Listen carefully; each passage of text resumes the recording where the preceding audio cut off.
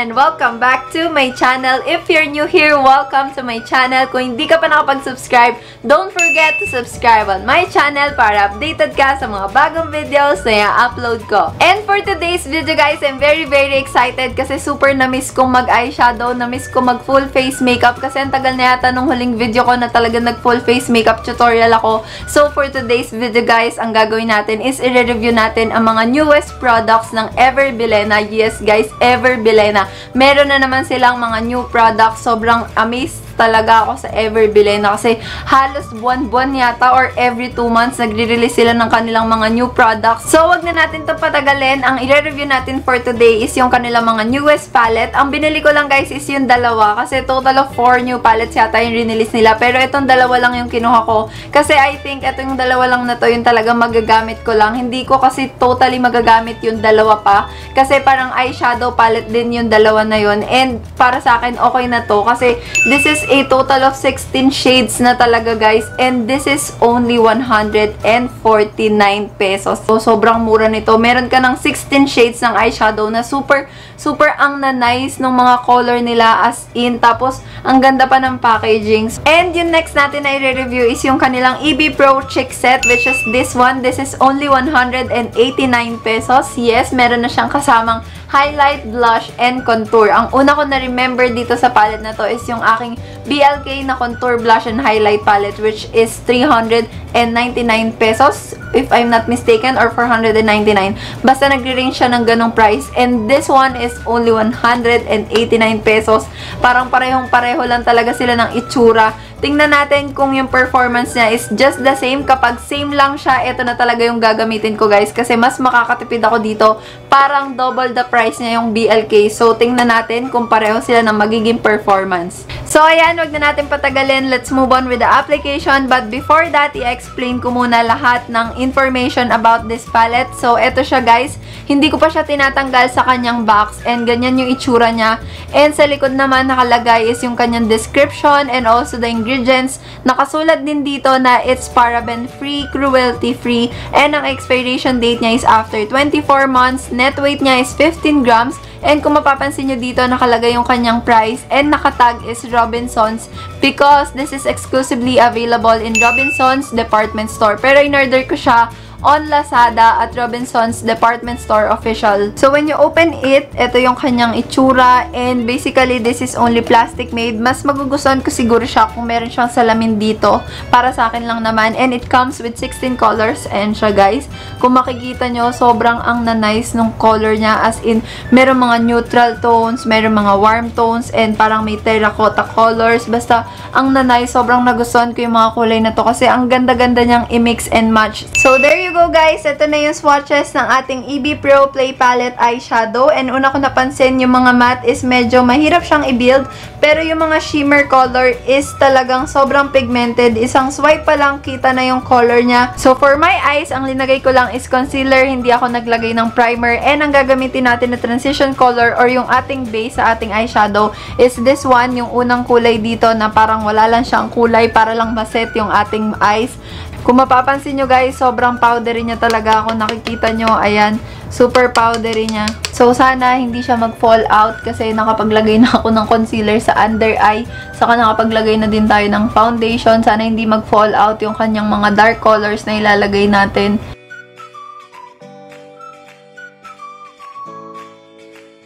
Next shade naman is this one. Ilalagay lang natin siya sa ating crease area. Super powdery niya talaga guys. So, tak para hindi siya mag-fall out.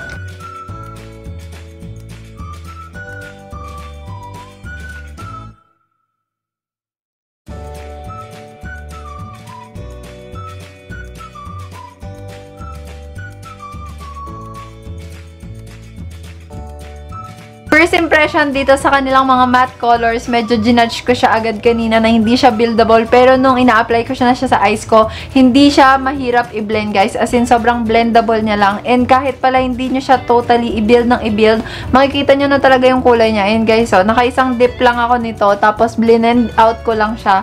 Ayan, nag-show up na talaga yung kulay na gusto kong mag-show up. Next naman is papatungan natin siya ng medyo mas dark na color, which is medyo chocolatey yung color niya. Ito siya guys.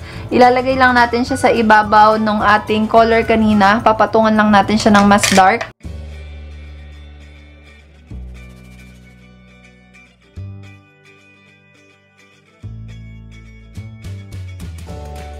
And naglagay lang ako ng concealer guys dito sa may looban ng eyes ko para malagyan natin siya ng shimmer color, which is this one.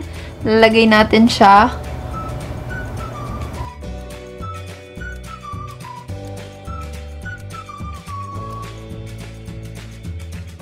And next naman, syempre, hindi pwedeng mawala yung pinaka-favorite kong kulay dito sa palette na to. This one, which is yung medyo parang terracotta na color. Super duper nice ng kulay nito, guys. As in, lalagay lang natin siya dito sa may parang middle. Tapos dito lalagyan natin ng matte color dito sa pinakadulo mamaya.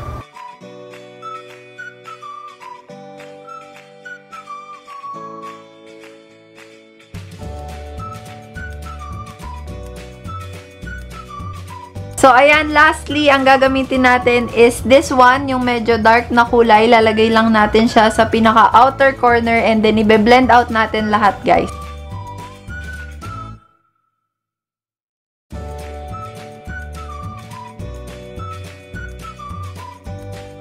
So, after blending, guys, naglagay lang ako dito sa may lower part ng eyes ko. Yung katulad lang ng kulay na linagay ko dito sa may dulo. Yung kulay dark na parang chocolate color, saka yung parang color terracotta. So, there you go guys. Tapos na tayo sa ating eye makeup look. Naglagay na din ako ng eyeliner na nanlalaban and also the mascara. Hindi na ako naglagay ng falsies kasi wala akong eyelash glue.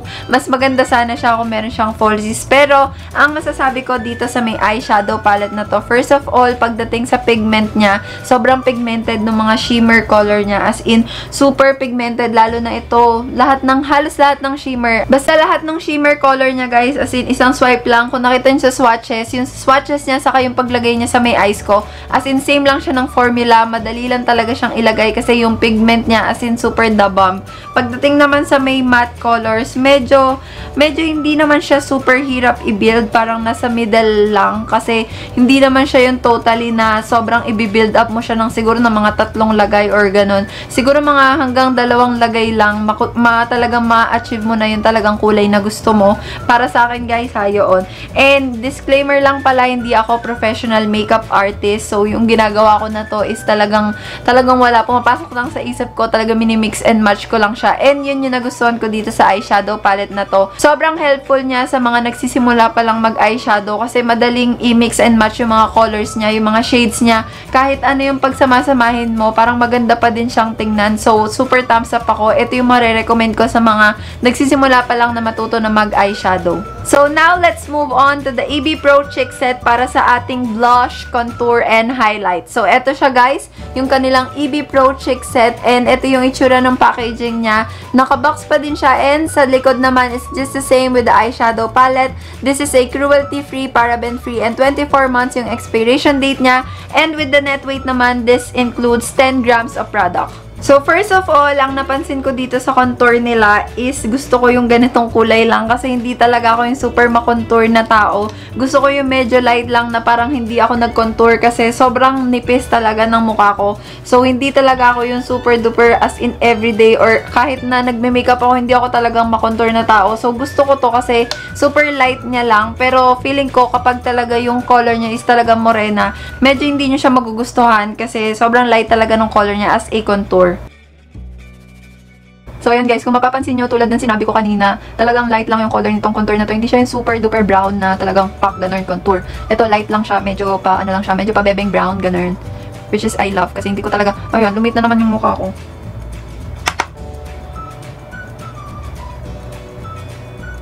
For the blush on naman, super gusto ko din yung kulay niya kasi hindi siya super dark, hindi din siya super light. Parang nasa middle lang siya. Kakulay talaga siya nung BLK.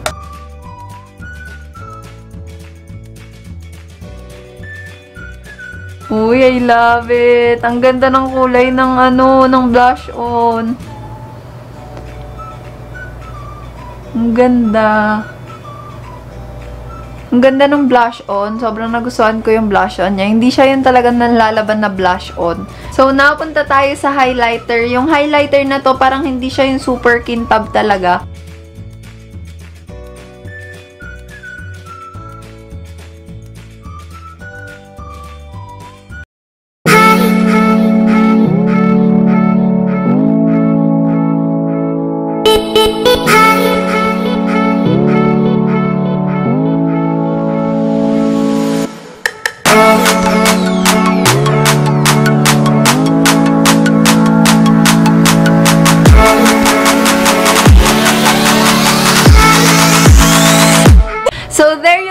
guys, ito na ang ating final look using our EB Pro Play Palette Eyeshadow and ang ating EB Pro Cheek Set. And I'm very obsessed sa EB Pro Cheek Set kasi for only 189 pesos. Ang ganda ng shade nitong blush on na to. Tapos yung highlighter niya, hindi ko siya masyadong super nagustuhan kasi hindi siya yung parang blinding na highlighter. Ganun kasi yung mga gusto kong highlighter, yung talagang isang ganun mo lang kumikinang na siya. Pero it's totally fine kasi syempre ano ba i-expect ko sa 189 pesos. Maganda pa din siya for 189 pesos. I love also the contour kasi hindi siya yung super duper brown na talagang pack na contour. Ganyan lang yung mga contour na gusto ko para magagamit ko pa din siya. Tapos yung blush on talaga, yung shade ng blush on, ang ganda-ganda niya talaga. Hindi siya yung talagang na blush on, yung talagang hello blush on, ganon. So that's it guys. Yun na siguro lahat ng masasabi ko about these two product. And kung tatanungin niyo ako kung marirecommend ko ba siya, I will say yes kasi syempre first of all sa price range niya, sobrang pasok na pasok siya sa budget nating mga hindi ganun kayayaman, yung mga nasa middle lang,